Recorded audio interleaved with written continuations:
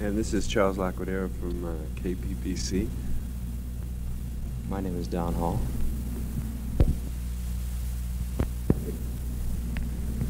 But yeah. Yeah. Okay. Yeah, I'm going, but what was 6 people? Yeah, okay. Here.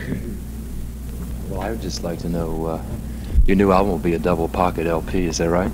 Right, Yeah. 4 sides, 95 minutes, 31 tracks. Right? How many of them did you write this time, George? 4. 4 this time? On this side, Yes. I've been slacking. good. And Ringo? Ringo wrote 1. One? Yes, a sort of country western number. But Ringo sings another one as well, a song John wrote called Good Night. Let's see. Is this on a Sgt. Pepper type trip are you returning to, or are you just going to be... It's nothing, it's not really like Pepper with that concept, of a show. It's nothing really like that. It's more just like a regular album, but it's not, it's a different thing altogether. I'll play it to you after this. Okay, You get the idea. I'm looking forward to hearing it. When will it be released for American... 1st of December. 1st of December. Let's see. With the Apple people. Pardon? With your company, the Apple. Yeah. Yeah. Yes, Apple. Are you having fun with that? Yes. It's working out good? It's working fine, yeah. Quite a lot of work involved, but it's good, The thing that comes out of it is good. It's worthwhile. Are you signing more artists and everything? And There's quite a few people, yeah. We've got a singer whose album should be out in the States in a couple of weeks' time, James Taylor. It's a guy who writes all his own material. So a couple of groups, a few singles. There's plenty of things coming out. I understand the uppermost thing in like the company I was reading is like the sound is primary. You're really producing, good sound first, in production and everything. Yeah. That's something that... It should be. I mean, really, we shouldn't put out records, cream and sugar. We shouldn't put out records that have, that we don't like. Really? That's really what all it amounts to, There's plenty of good music. And we just try and keep a high standard so that, that everything's nice. It doesn't have to be a hit, I don't suppose, but as long as it's good. I saw your film about 5 times in color. We had it over here a couple months ago. Which We were one, doing a the thing, the Magical Mystery Tour. Mystery Tour, yeah. In color. Did you like it? Yes, very much. Very Yeah. much. I was very moved. In fact, a couple of the scenes were very moving, as a matter of fact. Yeah. It's quite old now for us. It's like Well, they haven't a year old. released it. They were talking about putting on American TV, and we got an advanced film of it and showed it at one of the local places. Really, just a few critics in England screwed that up. Yeah. Just by giving bad reviews. They spoiled most of America from seeing it. Uh-huh. I believe it's going out on the colleges, so it's going on tour. It'd be appreciated there. It's a matter of, what's a very, it's a fast thing that's involved at all. I watched it 5 times. I want to see, 5 more before I realize what's happening. Critics didn't really like it because it was like a home movie. A big home movie, which it was, But, they didn't try and see anything else in it. There's a lot more there. I was sort of tripping on some of the parodies in there, touches of other filmmakers too. Yeah. The Grand Prix type thing with the, and then this scene, my favorite scene on the beach with the older couple. Yeah, it's a beautiful scene. Yeah, but the BBC wanted to cut that out. They thought it was obscene. Oh, that's obscene? Yeah. Old people can't be in love or have... No, they're not allowed to. Let's see. What is the... I haven't seen the... Next week sometime. Yeah, that's great. I enjoyed that much more than I thought I would.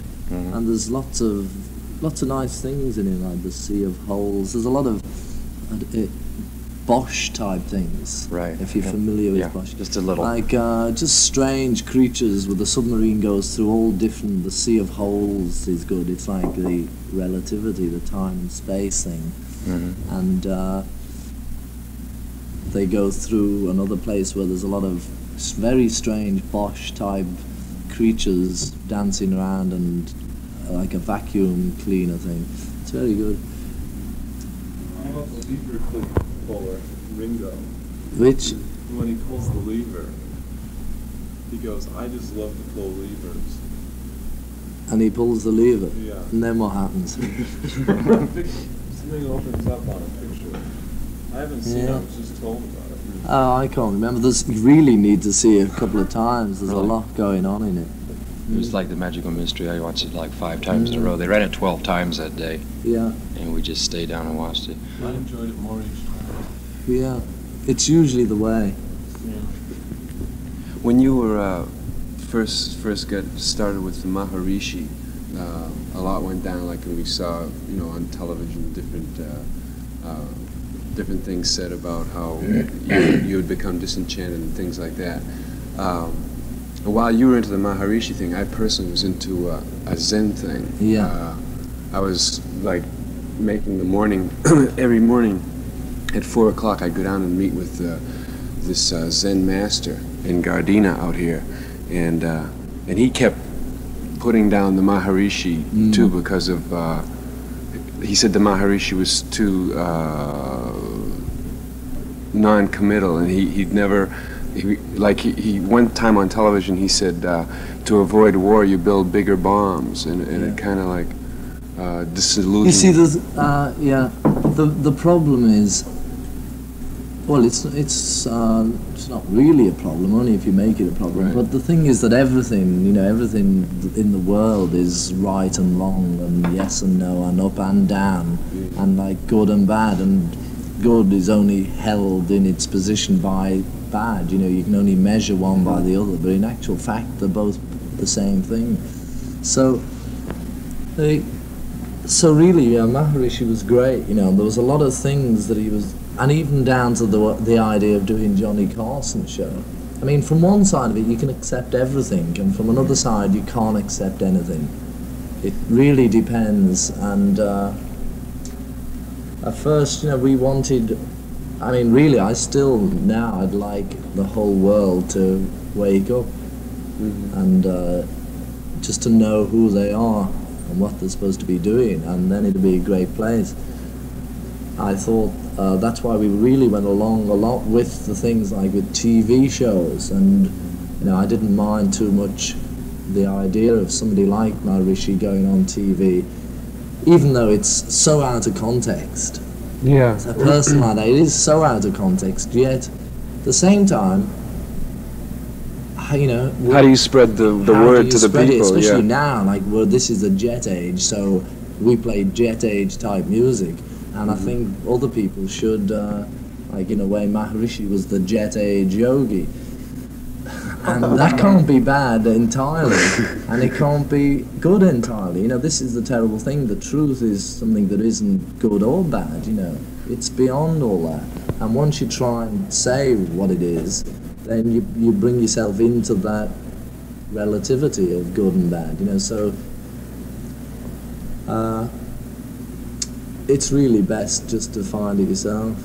Well, this thing about good and bad is like I know Lennon got busted just recently. Kids all over the United States are getting busted for they're making criminals out of marijuana smokers all over the country. Kids are getting records and everything. Where is the good and where's the bad now? Who do they look to? Yeah, I noticed on a police car in Los Angeles, it says written on the door, to serve and to protect. And that really sort of buzzed me. I was starting to wonder, who are they serving and who are they protecting? I mean, that's where it's really at. Because maybe they do serve and protect, but, themselves or, who? In the old days, when I was a kid anyway, the policeman was something to, he was the man on the corner, and you go up to him and you rap with the guy, and he was there to help you. But now, and not all of them, certainly, but the principles they live by and the rules that they have to enforce now are so archaic that they're made out to be, and in most cases, they probably are because they're so dedicated. Or Yeah, but that's the trick, you see, because they say, well, it's not me, it's somebody up there telling me what to do, and you can never find who is the guy up at the top, because the load, they shift the load, you know. Take the load off Annie. What's the overall scene in England right now, so far as people our age is concerned? I was in England in '64 and '65. In fact, I saw you at a theater with, I think, Roy Orbison. Oh, yeah. That's where it was at then in '64. Yeah. It's not bad, you know, like compared to America, it's really the same. It's the same all over the world. Mm-hmm. It's that thing, you know, outside agitators. Outside Dissonant elements. Inside, you know. Right.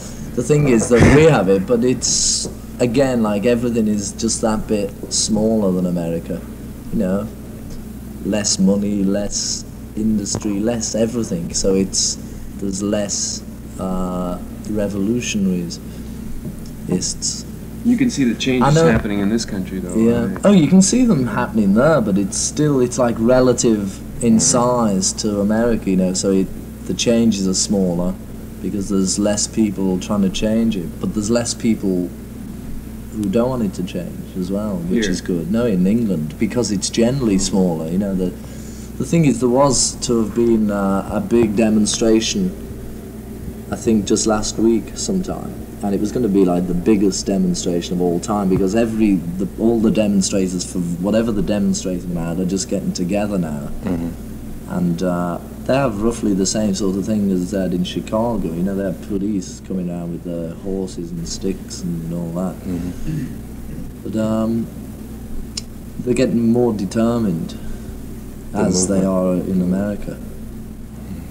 To return to a sort of a music scene, do you think, you know, music to me has always been sort of a mirror, you know, of the culture, of the society, and, you know, the big insurgence now of blues and everything. And, you know, I noticed, you know, your music has mirrored, you know, a different perspective. Still, you know, you haven't gone into that as John Mayall and you know, other people. Yeah.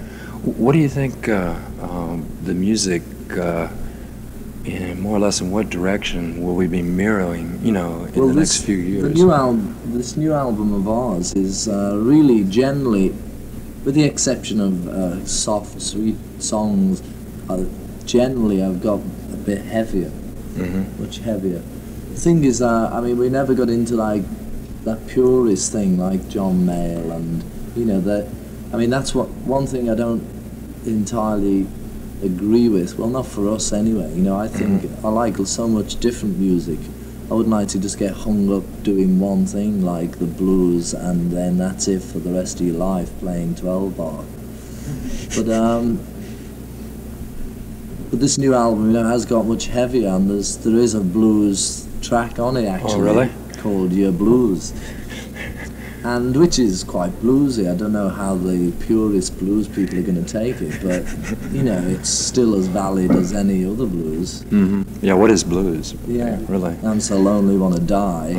So lonely, wanna die. Dying dead already. Woo, you know the reason why. Something like that, really.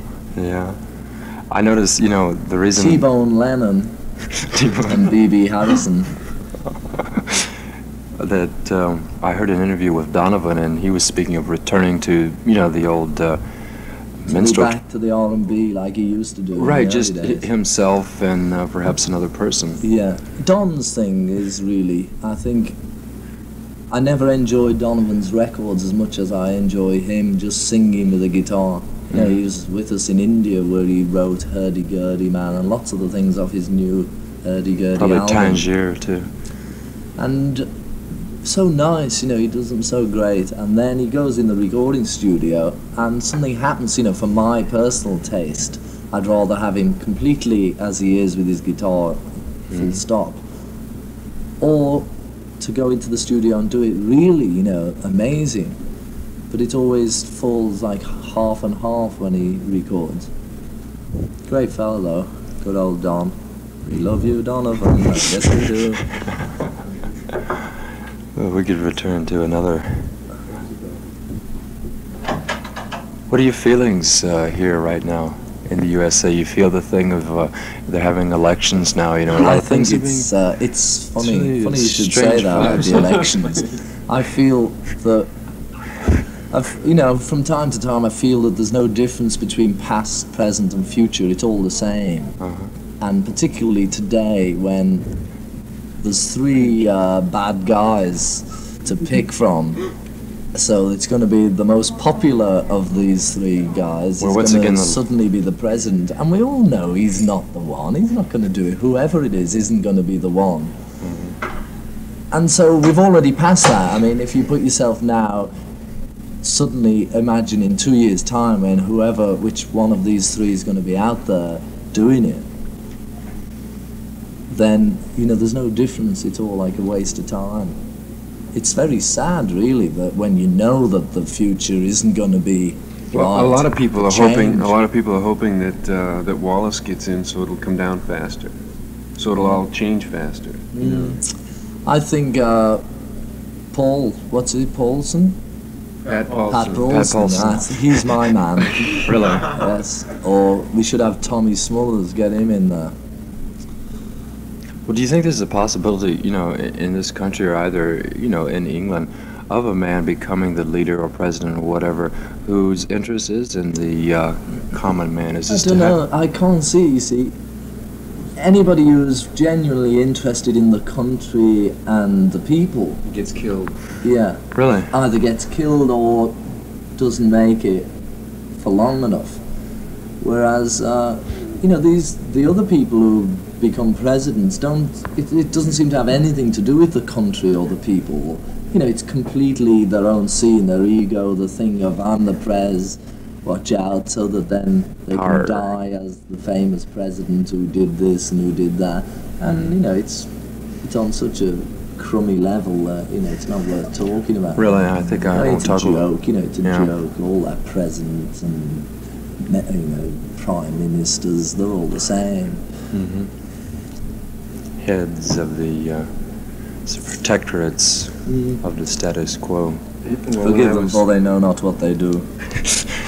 When I was about 14 years old, I know I wanted to ball the Queen, but I don't know. That might have. I went to see the Queen. She wasn't there. The Queen, yeah.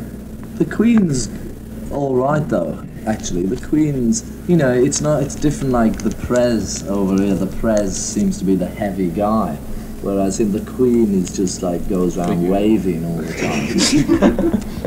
And, you know, it's really her karma, you know, the fickle finger of fate pointed at her, and she happened to, you know, she didn't split and she had to go around waving, but she's a nice lady, and that makes it even worse somehow. Prince Charles. Well, Prince Charles, I don't know, and Prince Anne, they seem to be getting more hip. I mean, she's now got a mini skirt 2 inches above the ankle, so, you know, she's really coming on. Actually, they're good, though. The royal family are quite hip, you know. Margaret and Tony Armstrong-Jones and Princess Alexandra, you know, they're the same. They have their big thing of, like, you know, we got the new Apple records now, and have you heard this one? And all that. You know, they're not as stodgy as is made out. The fault lies in the Houses of Parliament, and Guy Fawkes was a good guy.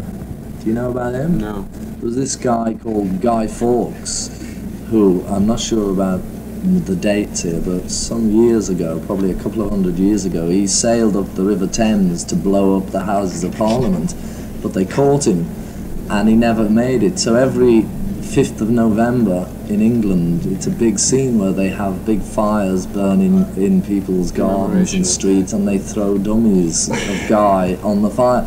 And other people drive round London with stickers on their cars saying, "Come back, Guy Fawkes, we need you."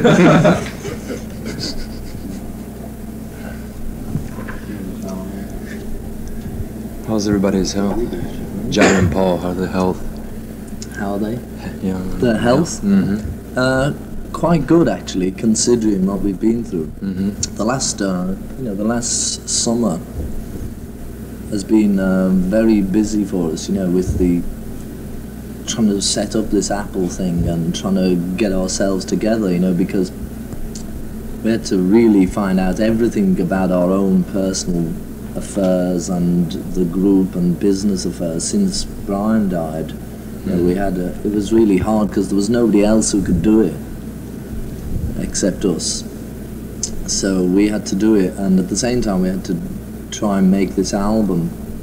So just at the moment, we just finished the album and everybody's just going away for a break, have a holiday. So I think we've made it. You know, we come back refreshed to Christmas with the family. Do you have problems combining the business trip and the music trip? They are different, aren't they? Not really, no, because music is my business. So it's quite easy. George, are you going to release a Christmas record this year? You mean one of those fan club records? Right. Yeah, we'll do that. But it's still only available to people in the official Beatles fan club. Because we've got two, 64 and 66, and we'd like to get their other ones. Well, really, that's something that, you know, we were doing specially for the fans. How many fans are there over there in England? There's quite a lot. But you see, the thing is, they pay their money and they get the pictures and information on that. But the main thing they really get by being a fan is this Christmas record we do. And it's pointless if we put it out so everybody can buy it, because then, you know, they don't get anything special. But we'll be doing that again. Yeah, we'll do it probably first week in December. Is there any such thing as underground, in quote, radio in England? No, there's nothing. The underground radio, or that you could compare to underground, was on the sea, which were the pirate ships. And there were about 3 or 4 pirate stations, and the government had some new laws made, you see, because, I mean, you're not allowed to have radio in England, you know. They're allowed to have radio, but we're not. So we go on now wailing on with the BBC, which is a joke, and there's no pirate stations left at all, except that there's this good guy who started the first pirate ship and who has a little plan. So maybe if that works out, we'll have another pirate radio and TV station. So he's planning to pirate TV, colour TV, and the whole bit. They'll be out of sight. Yeah, if it works. But then, you know, again, they make another law, and, you know, somebody will make some other plan, and then they make another law, and it just goes on and on. We've been kind of lucky so far. We've been on the air for a year, and very, very few problems so far with the FCC. Who's the FCC? The Federal Communications Commission. Them, as you say. Them. Yeah. Are you in the union? You paid your dues? No. We're paying our dues now in a different way. Okay, wrap it.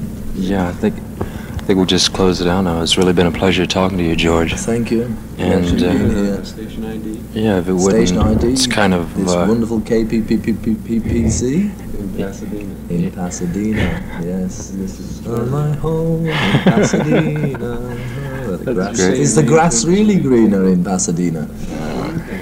Is it? Yeah, so I'll say my name. To make it official, I'd like to say this is George Harrison of the Beatles on wonderful KPPC, where the grass is greener in Pasadena. Thank you. Thank you very much, George. Gotta say.